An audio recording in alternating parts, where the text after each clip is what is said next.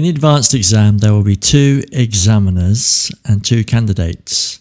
One examiner will ask you the questions and one examiner will help the first examiner and make notes. The other student with you could look like this, but they could also be like this. You never know who will be with you. Part 1 of the exam is an interview. Questions like, where are you from? Do you like studying English? Do you do any sport? Then we move into the serious stuff. Part 2, you are given some pictures. You must talk about the pictures together. It's very important to do that. The examiner will say something like, I'd like to talk to you together for 3 minutes. Here are some pictures showing different ways how computers affect our lives. First, I'd like you to talk to each other about how these pictures show the role of computers in modern life. And then I'd like you to decide which picture best represents the difference that computers have made to everyone's daily life. Now, there are 3 key things here that you must do. You must talk together. Talk to each other about how these pictures show the role of computers in modern life. What can you see in the pictures? What do they represent? And then finally, you must decide together which picture best represents the difference that computers have made to everyone's daily life. Don't get sidetracked and speak about one picture all the time. You must try and cover everything and then finally decide which one is the most important picture to show how computers have changed our world from maybe 20 or 50 years ago until now. What is the most important change that computers have made? So here are all of the pictures together. As you can see, there are lots of different themes and how we can use technology differently in our lives. And the first vocabulary that springs to mind is, in the first picture, education. And there's some more vocabulary there. If you like, you could pause the video to check on the vocabulary. I will be using it in a moment. The second picture, the first thing that springs to mind is finance and industry. Pause the video if you need more vocabulary. Then we've got communication.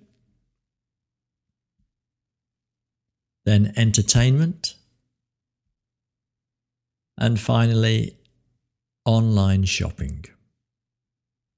So, while I am talking about how the pictures show the role of computers in modern life and which one best represents the difference that computers have made, I'm also going to be going through a mental checklist to show the examiner how good my English is. And in that, I will try to use different grammar. I will try to speak in the past, the present, and the future. I will use different vocabulary. I will try not to repeat words. I will use synonyms to show the breadth of my vocabulary. For example, in the first picture, education, instead of repeating school, school, school, I might say classroom, computer lab, education, learning, etc. And I will also try and do some tripling. This is what politicians do, where they say things like, we are going to be, in the next parliament, we are going to be tough on education, crime, and NHS, where I say 3 things. So, for example, in the entertainment picture, I could say they are playing video games on a console like Xbox, PlayStation, or Nintendo. I'm not only showing my vocabulary knowledge, I'm showing my cultural knowledge. The third thing on my mental checklist is to compare and contrast. For example, words like whereas, however, but. The first picture is more than. Comparing and contrasting vocabulary, keep putting that in. And finally, the last thing is to try and insert a conditional sentence somewhere. If you can use a second conditional or a third conditional, it really shows that you know your grammar. For example, the communication picture, we have the retired pensioners communicating online. And if you can say something like, if I had told my grandmother that instead of writing a letter to her brother in Australia, she could speak to him instantly on video, she would have been amazed. That's an incredible illustration of your command of English grammar. And if you can put in one of those into your answer, then you can just hold up your hands and walk out of the room saying thank you, good night, because you're going to get absolutely fantastic marks for that and really impress the examiner. And that's all you're there to do. So now I'm going to try and give you a high-level sample answer to this type of question. And all the time I will try to remember to answer the questions that I have to answer and try and cross off the things on my mental checklist. Obviously, I'm doing this on my own, so I don't have a partner to work with. If I was in the exam, I would ask for the other person's opinion from time to time and try to enter into a natural conversation. So, here is my sample answer. The first picture in the top left-hand corner obviously represents education. We've got 3 school children in school uniform, and this is a completely different classroom than when I used to go to school. They are gathered around a computer, there's no teacher there, and they're probably involved in some collaborative learning of some task-based solving problem. The next picture on the right, in the top right-hand corner, we've got banks and banks of computer screens. This is probably a stock exchange, so we're talking here about finance, industry and international trade and commerce, where people are buying and selling shares across continents instantaneously. In the next picture on the left, we can see some pensioners online. This is about communication. We've got video messaging, possibly Skype going on, and they are perhaps speaking to their relatives on the other side of the world in real time. If we go across to the right-hand side, we can see a father and son. They're both got controllers in their hands, and they are playing a video game on their console, perhaps Xbox, Nintendo, or PlayStation. And this shows how they are using their leisure time. So here, this represents entertainment, how people use computers in their free time, perhaps not only for video games, but for reading a book or watching a film, perhaps. And in the final picture at the bottom of the page, we've got a woman getting her shopping bags via the computer screen. So obviously this is online shopping depicted here.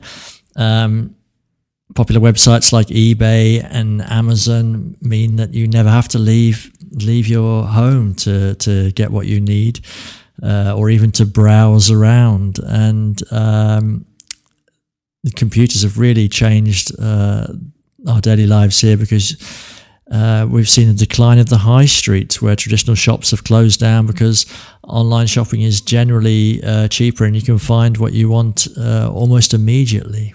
So I think actually that all the pictures show an absolute massive kind of reshaping of our daily lives, and how we've adapted and incorporated computers so easily. If I were to choose just one picture to best represent the most significant change, it would be an exceptionally difficult task. Finance and industry is obviously a momentous importance, but not everyone is a banker. Perhaps it's only a small percentage of the population involved in that industry, of the global population. And some people are still wary of online shopping. So perhaps those two pictures are less important than things like entertainment or education. But if we consider the dramatic changes in computer technology advancement in the communication field, it's nothing short of astounding. How I used to live when I was a child, we didn't even have mobile phones, so video conferencing is quite astounding. If I had told my grandmother that soon instead of sending a letter to Australia and waiting months for a reply, or having to spend an incredible amount on a phone call in the middle of the night, that she could actually speak and almost touch her brother's face. She spoke to him in Australia on a video call. She would have been absolutely amazed, and possibly she wouldn't have been able to have even believed that that was possible. So I would plump for the communication picture with the pensioners as the biggest change to our lives, even though the others are still incredibly important. Wow, well, I was speaking very quickly there, perhaps too quickly, but I was just trying to illustrate how much vocabulary and how many ideas you can actually squeeze into that short amount of time that you are allowed to speak in the advanced exam. All the time I was trying to consider my mental checklist and also how to answer the questions in the best way possible. I was trying to use different words. I was thinking about the past, present and future, and I think I just got a conditional sentence in right at the end there to finish in a great way to impress the examiner.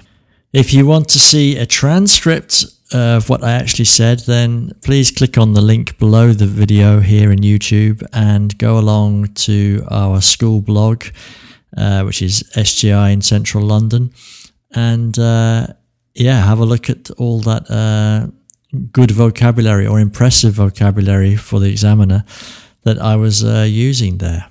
And whenever you sit the advanced exam, I wish you the very, very best of luck. Just remember to stay calm.